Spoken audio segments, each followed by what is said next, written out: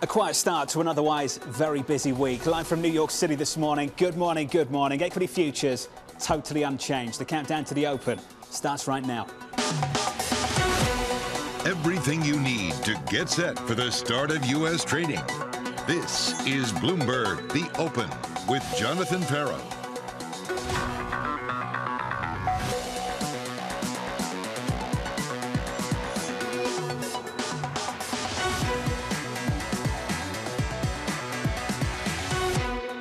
Live from New York, coming up, a key earnings test for struggling regional banks. Secretary Yellen remains cautiously optimistic, and top G7 diplomats meeting over in Japan. We begin with the big issue, a port in the storm. We saw some of the first banks report, some of the larger banks. The large banks had a great quarter. We're looking at mega banks. I had to double check my numbers. Very, very good. Because the revenue beat is amazing. You've had, the benefit of interest rates moving up. Things have started to look a little bit better than some analysts expect. These numbers are much better than where the stocks were trading. I don't think we're completely out of the woods yet. There's a big difference between what's happening with regional banks and what's going to happen with the major national banks. We'll hear much more from some of those smaller mid-sized banks this week. The regional banks will be critical. What happened on Friday was JP Morgan and others came out and said, we're not in the middle of a credit crisis. If you're a strong bank, you could withstand what's coming. The big banks are just fine. Let's start a conversation this week. Joining us now is Invesco's Brian Levitt and Cameron Dawson of New Edge Wealth. Cameron, I want to come to you on this. Have the big banks signalled the all clear, or have we just learned that the big banks can demonstrate their report in the storm? I think it's more of the latter, and it also demonstrates that usually banks are late cycle, meaning that higher interest rates are great for banks as long as they're not having credit issues, as long as they're not having deposit issues. And it's one of the reasons why we saw loan growth actually accelerate last year, despite the fact that senior loan officer surveys said that conditions were tightening, and despite the fact that rates were going up. So we don't think that just because the strongest, most regulated, most stable banks are really able to say that the small banks will have no issues going on with them. So we think that it's likely more of a tale of two cities or a very bifurcated market. Brian Levitt, do you agree? I do agree, but before we get too negative, when you think about the smaller banks, we've seen a pretty big move in interest rates down. So that certainly helps any of those banks that were offsides with regards to rate risk. We've also seen the Fed and the FDIC with a very strong response. So while there's going to be tightening of credit conditions and perhaps, another shoe or two to drop where the policymakers have to respond, I think investors can be comforted by the fact that this is not going to likely cascade throughout the global financial system. And, this is just something that is another leg of a late cycle where we're going to see tighter lending standards on top of significant policy tightening that slows the economy down. But in many ways, the equity market has been largely aware of that for over a year now. Just amazing numbers from some of the major lenders here stateside on Friday. JP Morgan, net interest income up more than 40%. Wells Fargo up more than 40%. Net interest income over at Citi up more than 20%. Cameron, when you look at the banking stress of the last month, are you seeing clear enough signs that things have at least stabilized over the last couple of weeks? It certainly seems that way because we've even seen deposits stabilize for the smaller banks in the last week. So we saw deposits tick up just slightly. We've also seen loan growth tick up just slightly. So at this point, it looks like the issues are contained. However, we still have to watch credit growth really, really closely. That is the thing that could tip us into a recession if it were to slow meaningfully. And the question is, was SVB or the failure of Signature Bank enough to get credit growth to go from the double-digit pace where it was last year to something much lower? If that's the case, then certainly we would have more economic issues on the horizon. But at this point, we simply don't have enough data to judge that. Some important data we need to look out from Thursday and on Friday as well to start this week. Let's go down to Washington, D.C. and catch up with Kaylee Lights. Hey, Kaylee. Hey, John. Well, it's interesting to see a bit of a mixed picture for the banks here this morning after earlier gains. You now have the regional bank ETF down in pre-market trading by about 0.25%, though there are some names like M&T that are gaining after what broadly was pretty good earnings, though they did come up just light on deposits. Broadly, though, as you allude to on the subject of deposits, it does seem like things are getting better based on the data we got last week. Remember, we had a 22% drop in bank deposits in March, but in the week through April 5th, they started to pick back up at both large and small banks. Deposits climbing nearly $61 billion in total, and at smaller banks, they rose by the most this year. And lending is picking up as well, something you three were just alluding to. Commercial bank lending did increase by $10.2 billion in the week ended April 5th, according to the Fed's data. And this does suggest that credit conditions are starting to stabilize. The liquidity conditions also perhaps stabilizing as well. If you look at bank borrowing activity, they have reduced their lending. Borrowing from the Federal Reserve backstop facilities for a fourth week in a row. Combined, U.S. banks had about $139.5 billion in outstanding borrowings from the Fed. That is down from the previous week. And when you look at the traditional backstop, in particular, the discount window, that was at $67.6 billion in outstanding borrowing. That is well down from the record of nearly $153 billion we saw last month at the height of the banking turmoil. John. Katie, thanks for that. Some stability in the data from last week. This raises a really important question. Does the data matter? And when we talk about the economic data, what data are we talking about? The data that Katie just went over from Thursday from the Federal Reserve, from Friday from the Federal Reserve, or traditional indicators, CPI, payrolls, GDP, all of the above. Ellen Zentner of Morgan Stanley has this to say: the data matter only insofar as banking pressures are stable and credit conditions remain healthy. So against the backdrop of relative stability in a financial system, we believe the employment and inflation data in hand will lead the Fed to deliver a final 25 basis point hike. That's the view from Morgan Stanley. This is the view from Citi and Andrew Hollenhorst. The banking stress of 1 month ago has stabilized rapidly and looks more idiosyncratic than systemic. Banks are sourcing less emergency liquidity from the Fed. After multiple weeks of stability, macro markets are likely to shift focus away from bank data and back towards standard macroeconomic indicators. Now, Brian Levitt, over to you, sir. Do you think it's time to shift away from bank data and get back to focusing on traditional macroeconomic indicators? Well, I would consider bank data as part of traditional macroeconomic indicators. So when I think of the guideposts on a path to recession, the way these things usually play out is the Fed raises rates to control inflation, growth slows, and banks tighten lending standards. I mean, that's how these things play out. And the banks were tightening lending standards even before we were focusing on Silicon Valley Bank and Signature Bank. So, yeah, those were disconcerting moments within a tightening cycle, but those moments always happen.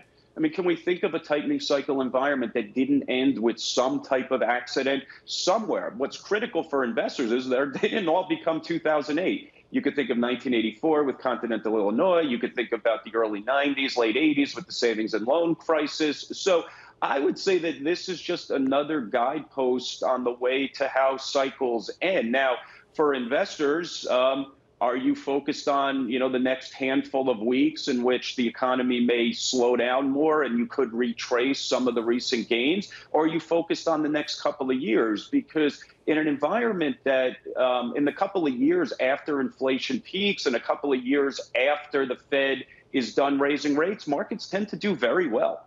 Well, this conversation around banking, though, Cameron, has massive implications for how far the Fed will ultimately go. We've got a market pricing in cuts. Before the banking stress, it was at least having a look at the idea that maybe we take rates to 6%.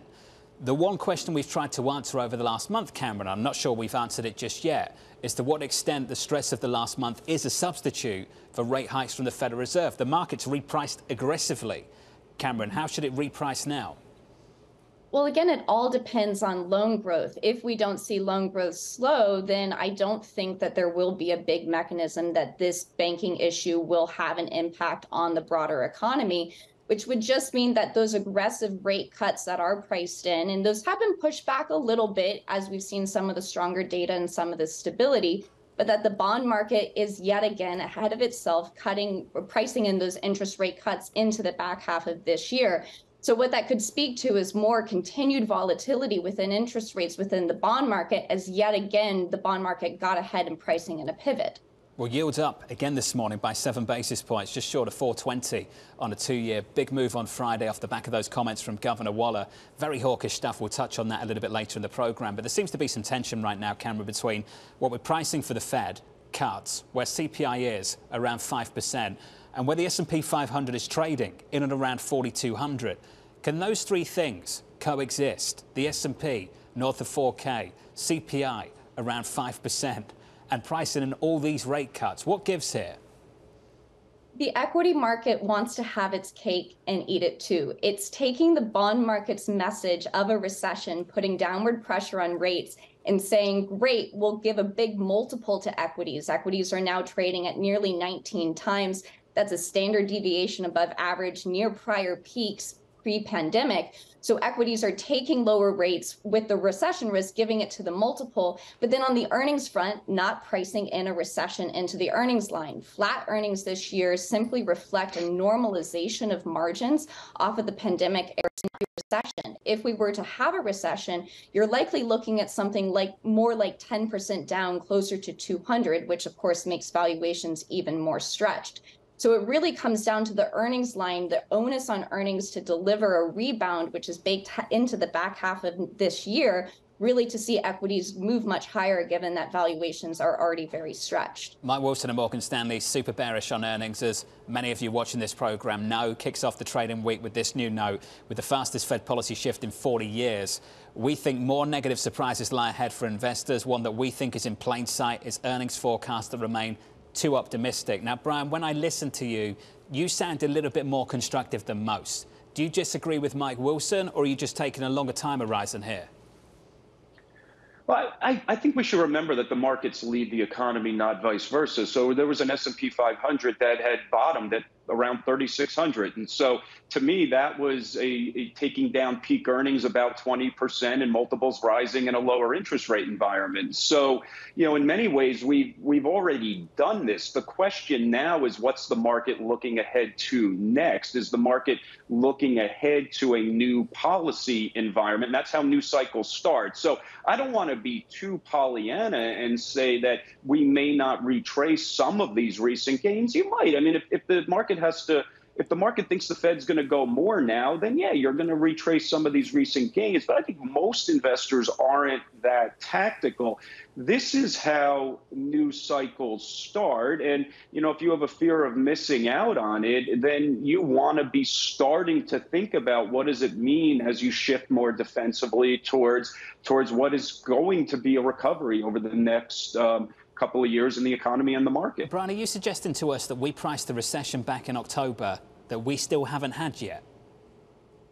Yeah, it seems like it, right? I mean, the market went to 3,600 down from, close to 5,000. I mean, that's a 25.4% decline peak to trough that we had in the market. The declines associated with average recessions is around 31%. So that's 80% of the way there. Now, as you know, as everyone knows, averages lie. Some of that 31% includes years like 08, 01, 1973, when the markets went down 50 to 60%, and it took you 6, 7, 8 years to recover. Does it feel like those types of environments, or is it more similar to an 81 or a 91 where the markets fell 20, 25% and you recovered within a couple of years? I think 81 is a very good example because inflation peaked in March of 1980. The Federal Reserve raised rates through the end of the year. You did get a recession the following year, and you got volatility ahead of that recession.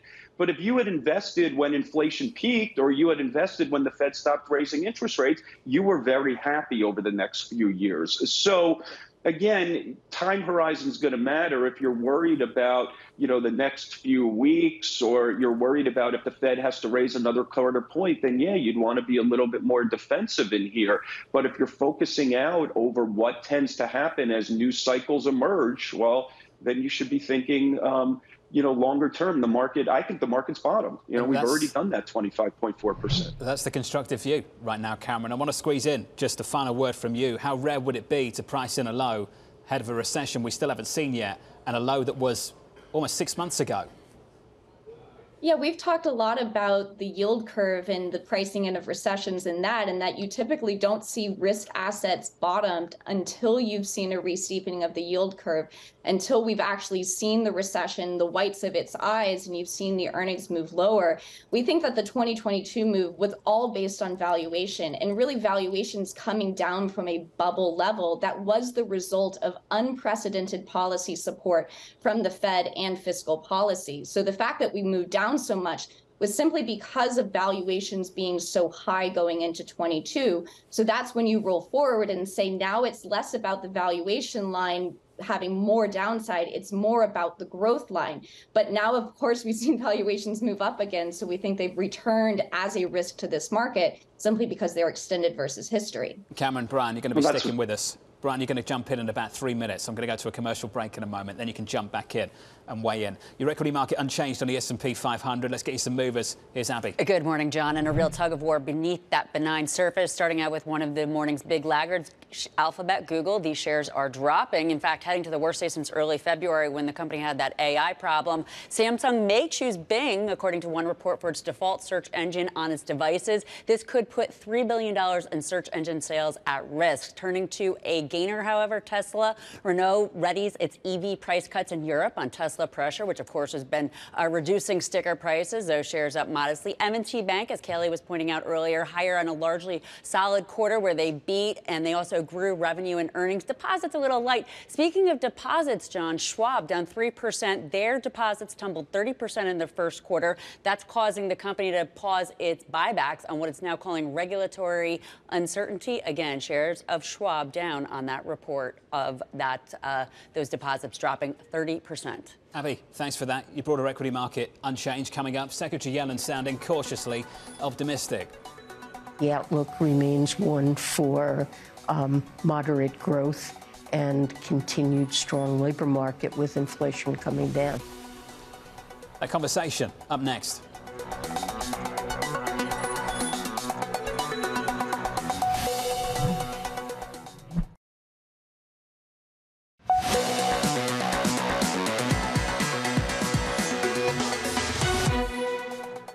I'm not seeing anything at this time that is dramatic enough or significant enough, in my view, to significantly change the outlook. The outlook remains one for moderate growth and continued strong labor market with inflation coming down.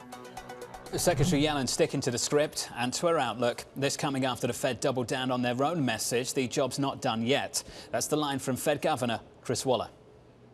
Monetary policy will need to remain tight for a substantial period of time, and much longer than markets are currently anticipating. I would welcome any signs of moderating demand, but until they appear, and I see inflation moving meaningfully and persistently down toward our 2% target, I believe there's still work to do. Mike McKee, there's still work to do. Well, we know that, and the expectation is we're going to get a quarter-point rise on May 3rd, unless we get some sort of strange data between now and then. I think what's happening now is we're evolving into a discussion of, do they go beyond that, or do they not? Now, coming up this week, we've got a lot of Fed speak to parse through, although not everything is worth listening to. Beige Book, Goolsbee and Williams on Wednesday, Mester on Thursday, along with Bostic and Harker. Those are the ones talking about the economy. So that's what you want to watch, those right there. Mike, is that it? Is that the Fed speak and the outlook for the economy? Some data coming up through the week as well. Look out for that too. Mike's going to break that down. We'll get final word with Cameron Dawson, Brian Levitt. They join us right now. Brian, you wanted to jump in, sir. Please jump in. Yeah, my point was just to say that when we had the valuation adjustment last year, but if you think about how these things play out, I mean, earnings were going to peak around 220. In an average recession, you go down 20%. So that's 180 on earnings. And you assume as rates come down, multiples go up. So you put a 20-time multiple on 180 earnings, you're at 3,600. So that's how you contemplate that being the bottom. Now, if the idea is that inflation's not over and rates have to go up a lot more, then yeah, valuations have to adjust. In my mind, inflation is coming down. It's going to come down more rapidly than people think. And I think the Fed should have been done, a couple of rate hikes ago. We'll see where they go. But we've already had an awful lot of tightening, plus lending conditions tightening. Cameron, what about you? Well, I think it remains to be seen if we've actually had an awful amount of tightening based on market pricing, because if you look at Bloomberg Financial Conditions Index, it's now back to easing territory. We've retraced over 3/4 of the tightening that happened in the wake of SVB, and that index is now back to levels where we've seen the Fed really push back against market pricing. So it's back to the levels that we saw before Jackson Hole, February of this year, and that's been points where the Fed has turned very hawkish and really talked markets into pricing in higher interest rates. Now, the question is, has inflation moved down enough that some of the urgency around that hawkish talk is removed? If you base it on Waller's comments from Friday, that doesn't seem to be the case.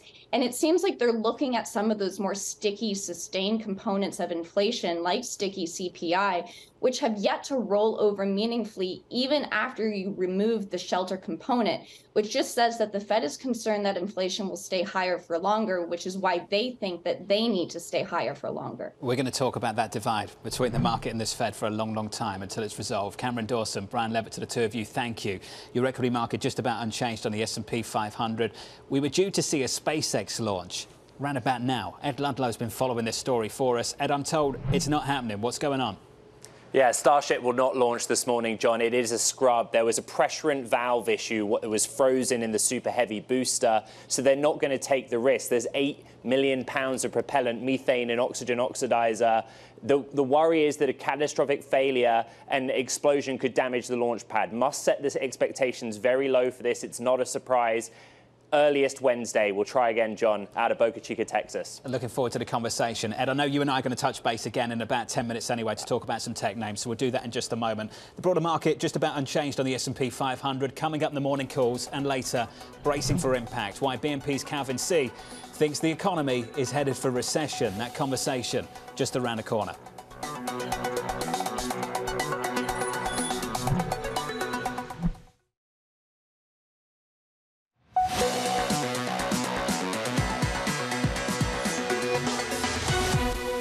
5 minutes away from the opening bell, equities down about 0.1% on the S&P and the Nasdaq down about 0.1% also. That's the price action. Let's get you some morning calls. Piper Sandler upgrading Biogen to overweight, pointing to a number of positive catalysts on the horizon. That stock is up by 1.5%. Mizuho downgrading ConocoPhillips to neutral, seeing more attractive opportunities elsewhere after the company's analyst day. That stock's down about 1%. And finally, New Street Research downgrading Meta Platforms to neutral, expecting further upside to be limited with the outlook for margins remaining uncertain. That stock is down by about 0.9%. Coming up, another busy week of bank earnings on deck. That conversation up next with BNP's Calvin C around the opening bell. Your opening bell up next with equity futures down about 0.1%.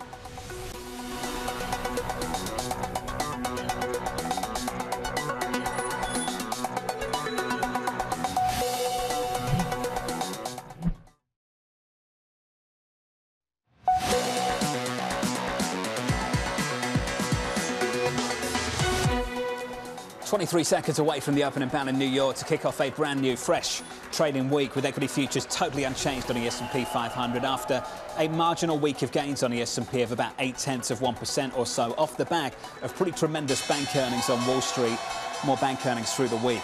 Let's the opening bell, switch on the board and get to the bond market. Here's a move for you. Yields higher again. 356 on a 10-year, up 5 basis points, up more so at the front end of the curve on a 2-year yield off the back of Governor Waller's comments on Fridays. Yields up and away. And this morning, some follow through, up 5 basis points on a 2-year to 4.15. That means some dollar strength. Euro dollar backing away, negative 0.4% after seeing a new intraday high for the year on euro dollar on Friday. The euro stronger at 110.76. We've backed away since then. Crude backing away as well, a break of 82. 82 right now. We're down about 0.6% on WTI. That's the broader price action, the broader story in the equity market. The opening bell about 30 seconds into the session. We are negative by not even 0.1% on the S&P. One stock to watch at the open, M&T Bank, reporting better than expected Q1 results and net interest income doubling over the past year. Katie Lyons has more. Hey, Katie.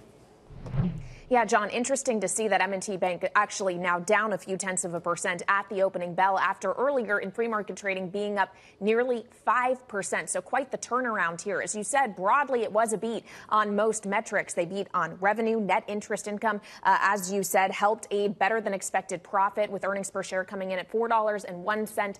The average analyst estimate was for $3.97. Where they came up short, though, is important because it's the metric we have all been watching. Total deposits down 2.7% quarter on quarter to $159 billion. The street was looking for $161 billion.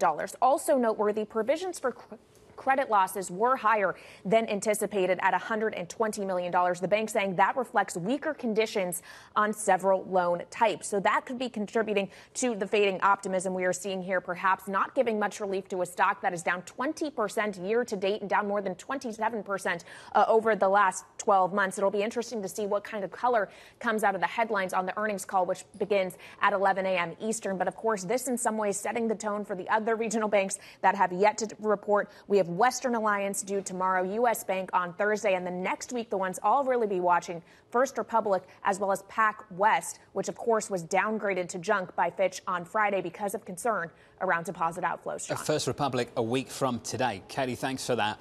Those names have been hammered, this name as well. Charles Schwab, shares under pressure as they announced plans to pause their buyback program. Shonali Basak has more. Hey, Shonali. Hey, John, listen, you have a deposit base that is down about 30% over at Schwab. And while that's about in line with expectations, you also have Schwab halting share buybacks. Now, listen, the market is already reacting to the stock, and some of the numbers were actually above expectations. The good news within the results here is that net interest income was above expectations. Net new client assets were above expectations. But again, that deposit number is a big deal because that is what lowers the cost of funding. UBS is saying that the cost of funding, the wholesale funding here, comes in above their estimate, but not as ugly as feared. Remember, it's too early to say whether this industry is completely out of the woods, although there are some things within Schwab's numbers that show some green shoots. With that said, the pausing the buybacks is something that comes after pretty historic levels of buybacks for a company like this. So the question about profitability becomes a perennial issue for Schwab as we see some certain business lines certainly under pressure here at the company. Shonali, you and I are going to talk about the big names tomorrow, no doubt. Bank of America, Goldman, Tuesday, onto Wednesday. We're going to be talking about the obvious names as well, like Morgan Stanley. Then there's the regional banks, which Katie Lyons went over. Out of all these names, Shonali, traditionally we just talk about the big ones. What are you focused on this week? Just check out what a messy week we're looking at ahead of us. Until First Republic on Monday, you can't say the industry is out of the woods because of the big existential questions around it. But even until this week, Thursday is the bulk of the regional banks, and some of those banks, East West Bancorp, potentially Zions that day. These are companies, John, that have outsized real estate, commercial real estate exposure relative to their outstanding loan base. So a lot of questions that we've been wondering about this economy won't be answered until later this week. But earlier in this week, we'll get some answers about just how much Goldman Sachs and Morgan Stanley have picked up some game in the middle of this deposit rush over to the bigger banks with the wealthier clients. Looking forward to your coverage with us. Shonali Basak there leading the coverage here at Bloomberg TV on some of the major lenders and the regional banks as well. We know the major banks doing fantastically. We saw that from JP on Friday alongside Wells and Citi. A number of analysts raising their price targets on JP Morgan following those results. The team over at Bank of America writing this: while it's easy to discount JPM's strong performance as merely benefiting from the deposit flight at regional banks, this view misses the extremely strong execution at the top. We raise our price target to $158 a share. B of A taking JP Morgan price target to $158 a share. That's the latest on some of the banks. Let's turn to pharma. Merck and Prometheus striking a $10.8 billion deal in one of the largest pharma acquisitions in recent history.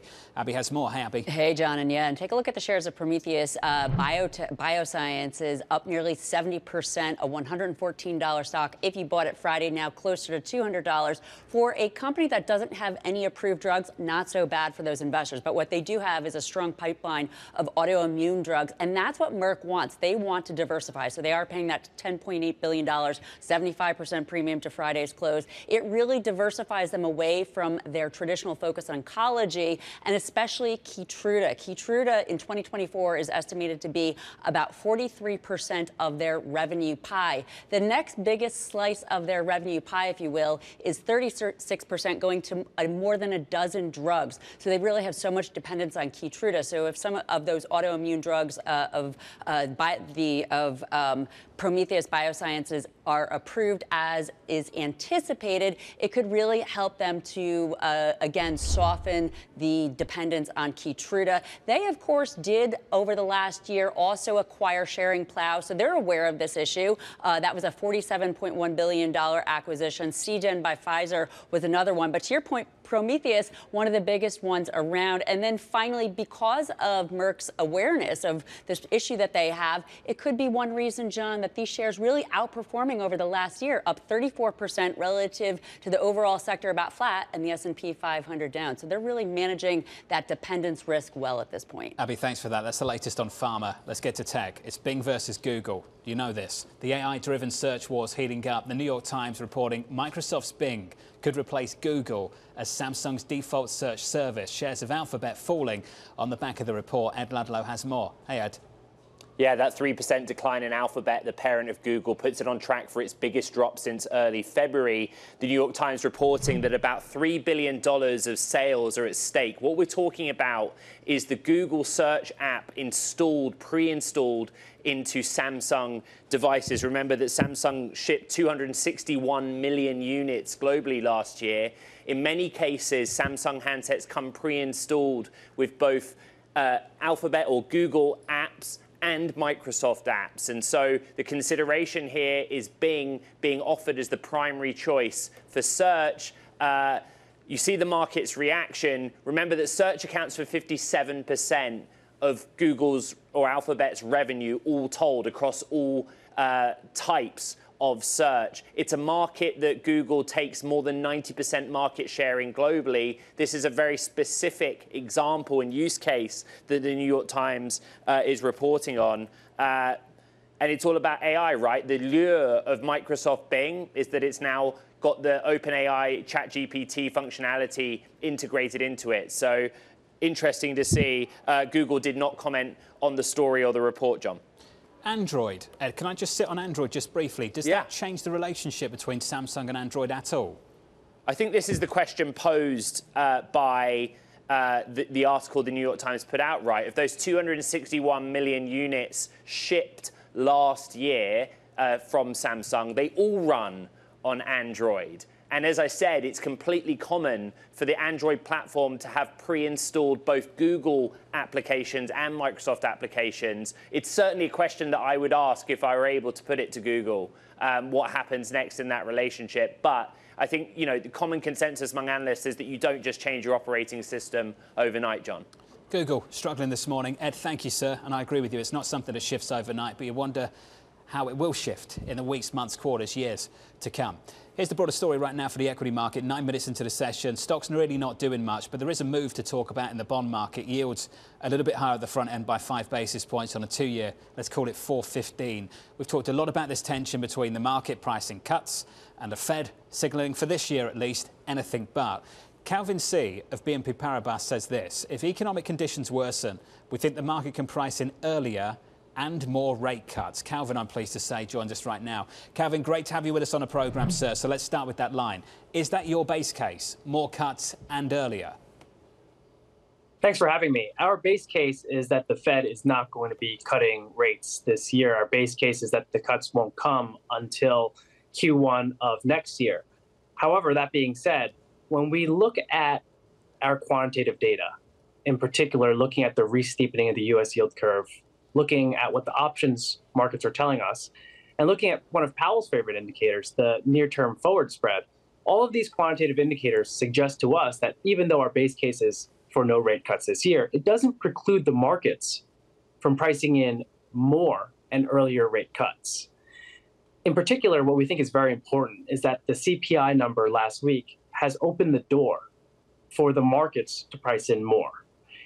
Specifically, we think there's an asymmetry around the data going forward, and that is with all this concern and caution around the regional banking issues, we think it will require a long string of strong data for the markets to price in a longer hiking cycle, but it'll only require a few more weak prints for the markets to push the Fed and price in even more cuts. So you describe an asymmetric situation then. So push that through the bond market. What's the call now for the front end of the yield curve from you and the team? Our biggest call is on the shape of the U.S. yield curve. We see a quite significant steepening in the curve driven by a rally in the front end. Specifically in 2s, 10s, we're looking at that to get back positive again by the end of the year. And we like the steepening trade because we think it could really benefit from two different scenarios. Either, as just mentioned, the data continue to worsen and the markets price in further rate cuts, in which case we get a bull steepening of the curve driven by a stronger rally in the 2-year. Or we think it could also steepen in bear steepening environments as well. Specifically, despite inflation showing signs of core services topping out, it still remains very high. And the Fed themselves don't forecast inflation getting back down to target until 2025. So for us, we also see a scenario where if these regional banking issues are not nearly as bad and the Fed has acted very cautiously, that the markets could inject more inflation risk premium into the curve, in which case it hurts the 10-year significantly more than the 2-year, in which case the 10-year sells off and we still steepen. So for us, because it's such an elegant trade where it can work in both bull and bear scenarios, one of our strongest views still remains on that steeper curve. So Calvin, you described two different scenarios that basically lead to the same thing, led by different ends of the curve. Let me ask you this question.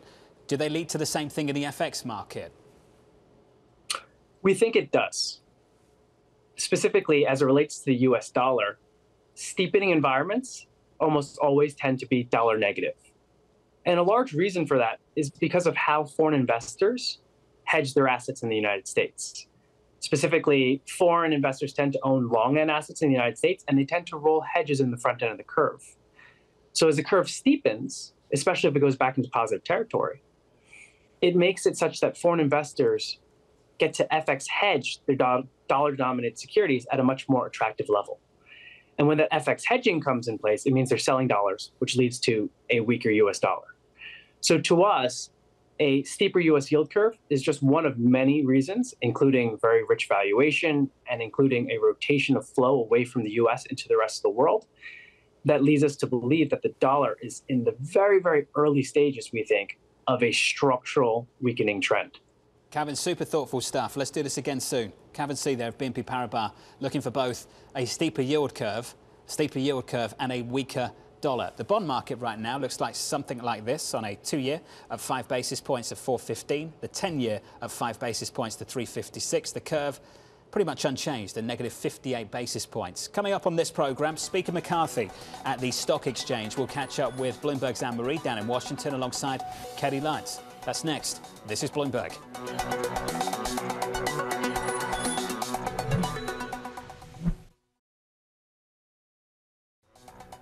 This is Bloomberg's The Open. I'm Lisa Mateo, live in the principal room. Coming up, Larry Adams, CIO of Raymond James Private Client Group.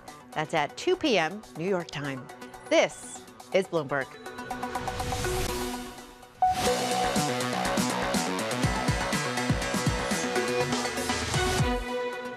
Well, with Wall Street, I want to be very straight and forward with them.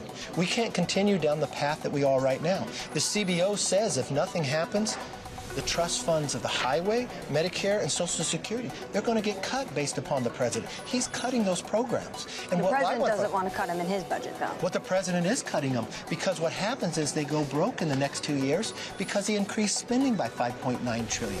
You can't afford it. And I don't want to do that. I want to save them. Speaker McCarthy addressing the New York Stock Exchange at the top of the hour. The Republican leader expected to revive the debt limit debate and make his case for spending cuts. Elsewhere, G7 ministers gather in Japan. A senior U.S. State Department official saying the group is united on its message for China, telling reporters on a call, quote, "We want to work with China in those areas where China is prepared to work with us. And we are certainly going to stand up against any coercion, any market manipulation, any efforts to change the status quo in the Taiwan Strait." Team coverage starts right now with Bloomberg's Anne-Marie in Washington alongside Katie Lyons. Now, Katie, let's start with Speaker McCarthy in New York City. What's the focus of this one?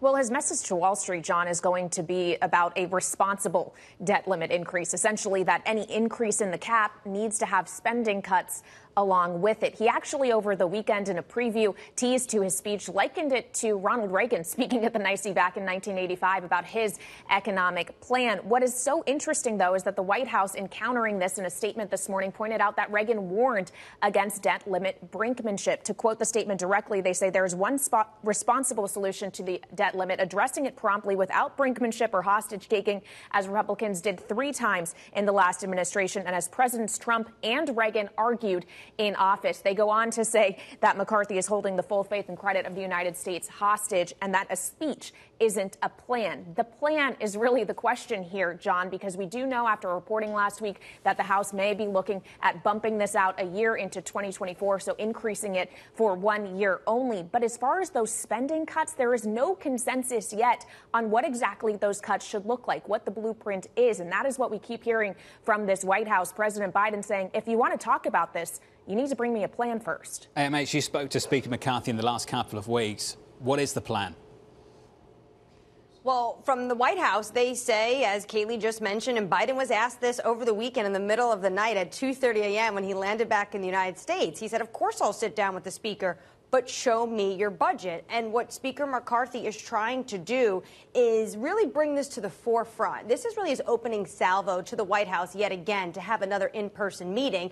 And what he wants to show is he's able to keep his caucus together. He has to make sure that 218 Republicans, whether they are on the far right or moderate Republicans, are able to sign up to this plan. Of course, it's dead on arrival, as Greg Valliere says. No way is it getting to the Senate.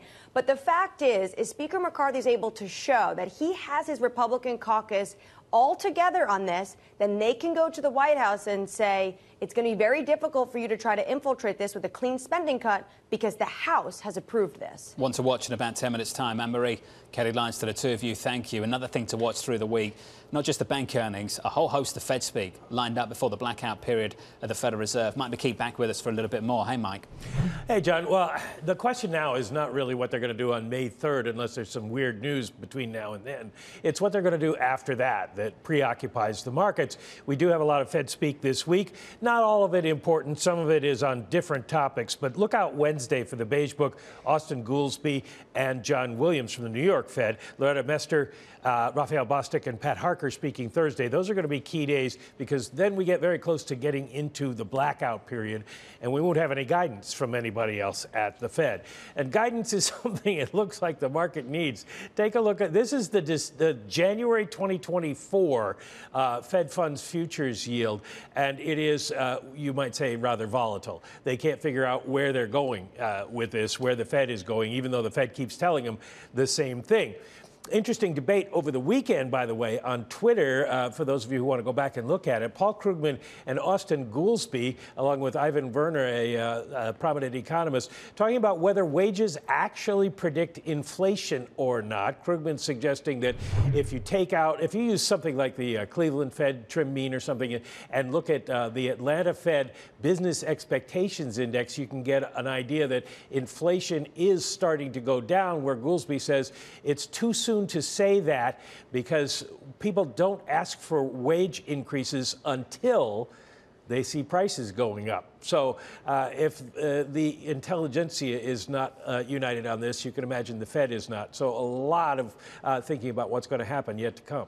Mike McKee, thank you, sir. Tons of Fed speak this week. I keep saying this morning. It's a quiet start to an otherwise very busy week. Your broader equity market is basically unchanged on the S&P 500. Some churn beneath the surface with the sector price action. Here's Abby. There certainly is, John. It's pretty interesting for such a flat surface. We have one sector up more than 1%, one down more than 1%. Real estate is the best sector. Interesting also because yields are higher. So typically this sector would not benefit given the fact that dividends are important and they go higher or they look more attractive when yields are lower. Communication services being dragged on by Google, down 1.4%. If we take a look at the banks, which we've been looking at all morning, it's really interesting because the XLF and overall bank ETF, well, it's now slightly higher. But what I wanted to highlight, take a look at State Street, the custody bank, down 14.5%. Their results simply missed right across the board. Schwab turning it back around despite their deposit issues. And then JPMorgan Chase adding to Friday's big gains, John. Thank you. Abby, thanks for that. The big banks reporting later this week. Bank of America, Goldman, Morgan Stanley, then a whole host of regionals we'll break down for you through the week. Up next on the program, your trading diary.